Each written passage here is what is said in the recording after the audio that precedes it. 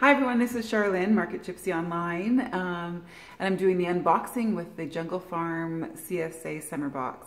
It's a 14-week program, and every week I've been unboxing and sharing the ideas of or what is in there and what to expect.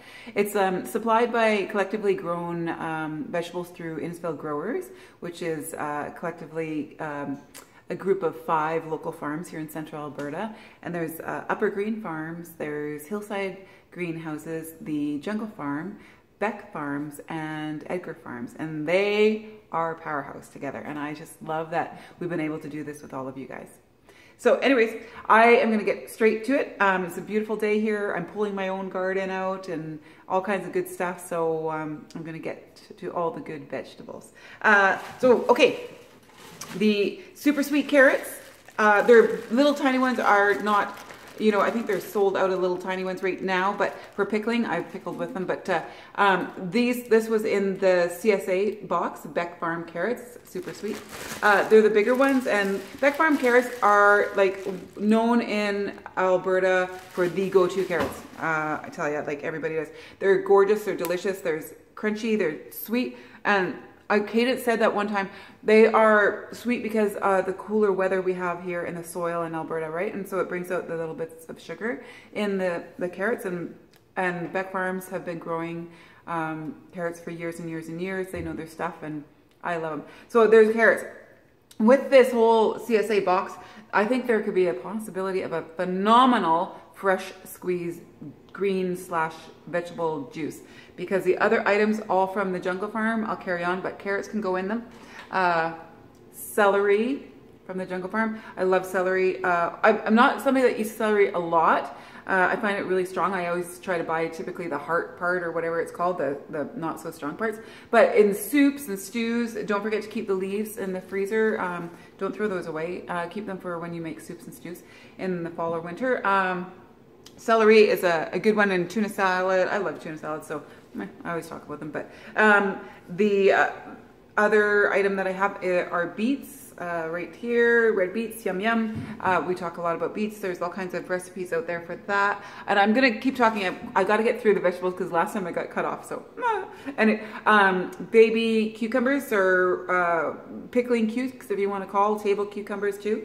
My grandma, I don't know why, but she would always take off the end and rub it, and she always said it got the bitterness out. I don't know if that's a folklore or what, but sometimes I do it, sometimes I don't. So there's those cucumbers as well, and spinach. Last time I think I called it lettuce the whole time, but I love their spinach. Like honestly, I really do. I'm not a spinach person from the grocery store because it's rubbery and it's sandy and it's kind of gross, but this stuff I love. I love, love, love, love theirs. Oh, always nice. Fall bearing strawberries, right? Like look at how gorgeous. I love them. And they're so sweet too. It's the same idea with the carrots. They're going to have a little bit more sugars in them, so they are sweet and delicious. Eat them up, use them up, eat them just like that, put them on a dessert, make muffins, what have you. Spaghetti squash, like look at, the Jungle Farm grows some amazing squash. They have a number of squash available out there, and they're pesticide free, so it's all good. You can eat the skins, whatnot. This is spaghetti squash, and I definitely have a couple of recipes for this that I'm going to be doing here. But like I said, you know how the Jungle Farm always has these great little surprise ideas in their CSA boxes, which is something that I like because it just keeps it exciting, and I don't know, you just feel super special. So this week they had, look how sweet, the tabletop decorative pumpkins or squash. And they have all different types, but you can go there. I only have a minute left. See, I keep talking too long.